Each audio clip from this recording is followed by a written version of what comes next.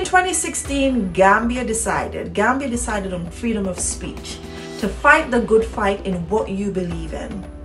2019, that got tested. A case that divided the nation. A case that divided and tore a family apart. Tonight, we speak to one of the parties involved. Sainabou Mbye tells us her story, her experiences, and what's next. I know what each was capable of.